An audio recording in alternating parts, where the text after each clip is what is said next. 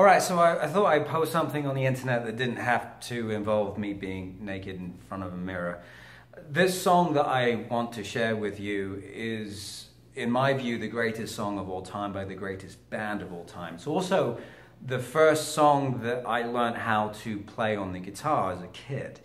Now, as a kid, meaningful, deep lyrics don't necessarily resonate. You've got to go through life's rigmaroles in order to really be able to relate to stuff. And throughout my life's challenges, whenever I've heard this song or sing it, it just turns my day around. It turns a negative into a positive. And I want to share a little snippet. Hopefully it doesn't suck too bad. I've not really posted anything like this before, so let's give it a whirl, shall we?